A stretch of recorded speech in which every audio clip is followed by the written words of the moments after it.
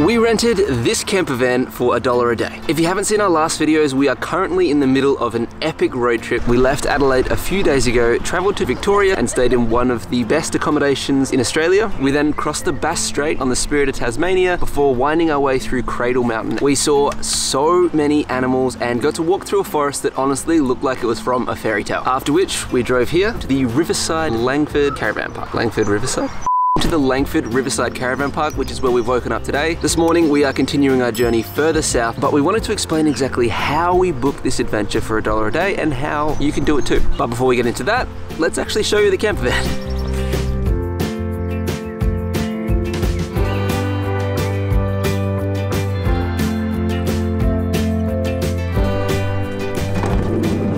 And this is what $1 a day gets you. We'll start at the front and then end at the back.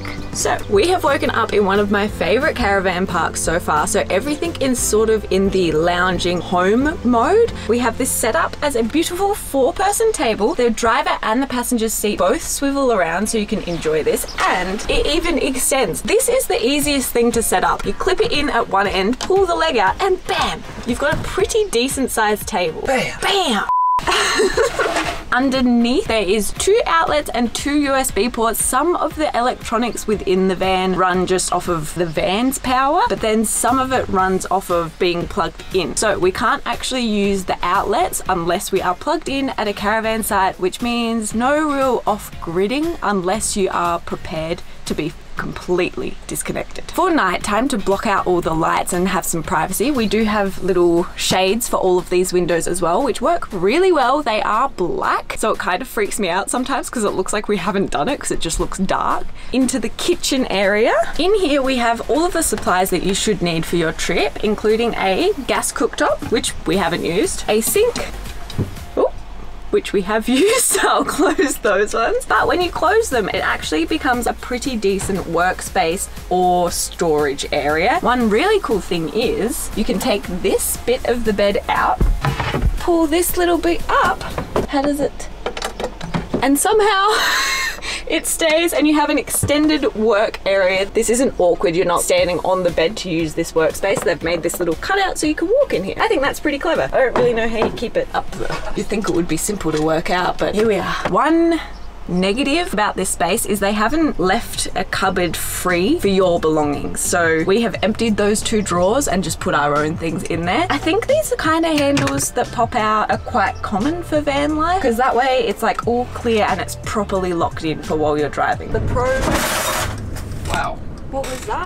This beautiful blue tacked cupboard is very noisy while we drive, so we've shoved blue tack there and it seems to make quite the difference. In here is 2 different types of kettles. I think they've done that so you can still use the propane tank and heat up water and have a coffee or a tea if you're not connected to an outlet. A toaster and all of the pots and pans, bowls, mugs, cups, cutlery. We also have a microwave, which I didn't think we would get in a van. We haven't, oh no, we have used this. Yeah. We made spaghetti from a can. I just think that is quite a handy extra to have in a van because it's quick meals, quick eats, just to heat something up. This small section is about all of the storage we have. We have converted this into our pantry. We then have a lovely bench up top, another USB outlet that you can use, and on this side there are 2 more outlets. And we even have a little mirror. I think that's it in here, right? Yeah. Both of the beds are sideways along the van, so they're not that long. I can touch both sides right now. So Jordan is quite tall. 6'1", baby. 6'1", baby. So he has to sleep diagonal on the bottom bunk like this. And it's still not enough. Which unfortunately means that we are not sleeping in the same bed for this van trip because it would mean I would have to curl up in this little space. This converts into my bed. So this top layer pulls across and basically I have to sleep diagonally up there too. It's okay. The mattresses are surprisingly comfy. The duvet is nice and heavy and keeps me toasty warm. We have 4 pillows, 2 blankets, 1 for each bed, and we got 4 towels, which I think has been quite luxurious. In the back, they have also given us a few supplies, but I haven't really paid attention to what those are, so. We really haven't been in here much at all. We're using it for our long-term storage. I guess long-term is relative because we're only in here for 5 days, but stuff we're not gonna need. There's also hoses for grey water and fresh water, and things like brooms and buckets that we'd need for cleaning. One thing I do wish it had is the same as what we had in Canada, where the doors of the van would fold all the way back and you could just sit on this bed. But unfortunately, our bed up the top here is screwed in, so there's no way we'll be able to sit here. Ooh, so relaxing. We are using this time to try and think, if we did want to do this life, what would we like and what don't we like about these layouts? We wouldn't need a van built for 4. I would also really love if there was like a toilet and shower, as well as off-grid ability. Unfortunately, with the outlets needing to be plugged in at a caravan site, it means you can't really be off-grid, which I think we would want just to be able to enjoy Australia that much more. I don't know, we're hoping to do a couple more of these throughout our time when we're home, just to test out a few different layouts and see if this is something we would want to do, because I'm already loving it. Van life's pretty great. But now we are going to go head into Launceston and I think see some monkeys.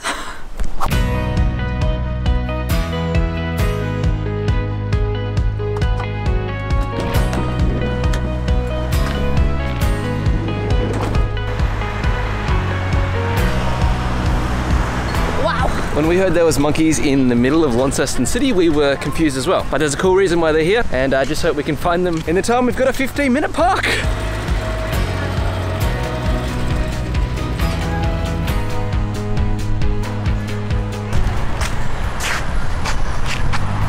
Closed. Where have the monkeys been moved? I don't know. Can you still tell me a fun fact as we run back to the car, because we only have 3 minutes? And then maybe Cataract Gorge, since we didn't get to see this? So these are and were, and I'm assuming they'll be back, so they will be, Japanese monkeys. Apparently Launceston has a sister city in Japan. They swapped a few wallabies for a few monkeys, and now they just live here. Apparently to everyone in Launceston, it's just like, oh yeah, the monkeys in the park. Where else are the monkeys gonna be? But to everyone else, it's like, you have Japanese monkeys in the middle of your city.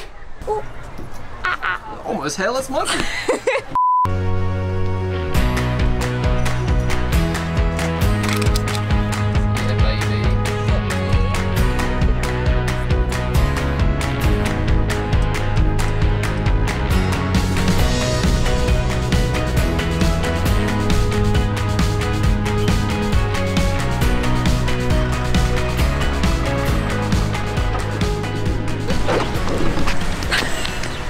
Monkeys were a little bit disappointing, but we've come to Cataract George? Cataract George, he can't see so well. So we've come to Cataract Gorge instead. We have actually been to Launceston before and we didn't end up coming here, so I thought if we didn't get to see the monkeys, we may as well come see this. And that's the joy of having your own house. Plus, quickly whipped up a coffee for us to take. I love van life. Launceston was the first Southern Hemisphere city to be powered by hydro. Wow. That's really cool. Good on you, Lornie. Yeah. We just came here thinking it was going to be a lookout or a viewpoint of some kind, but there's so much more here than I ever thought. There is a pool behind me, this amazing picnic area with barbecues and everything, a kids playground, a chairlift, a funicular, a museum. The list is endless. We're going to do a quick 10-minute basin walk, which should take us to the bridge. I'm already happy. And apparently it's not just any chairlift either, it holds a record. We did really want to go on it, but it's $20 per person return, and that's just way out of our budget. But it is the, what is it, the longest? The world's longest single chairlift span. Pretty cool. Yeah. It would be really good, but just too much for us. Yeah, even $15 one way is a bit rich.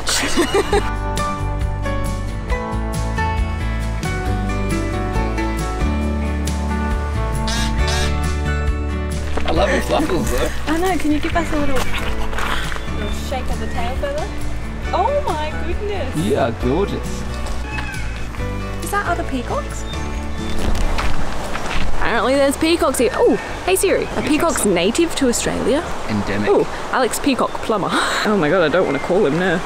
Hey Siri, are peacocks endemic to Australia? Oh, she went away. Hey Siri, are peacocks endemic to Australia?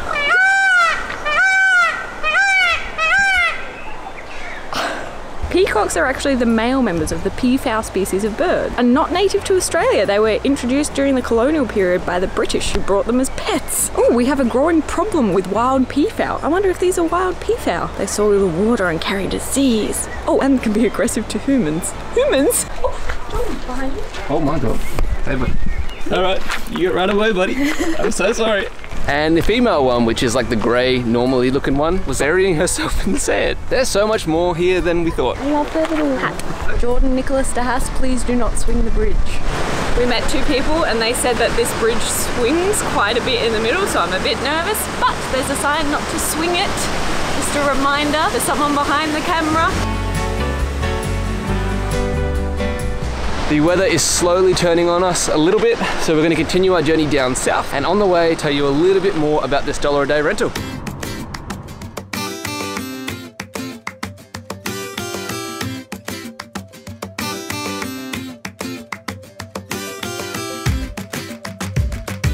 Something for lunch / breakfast?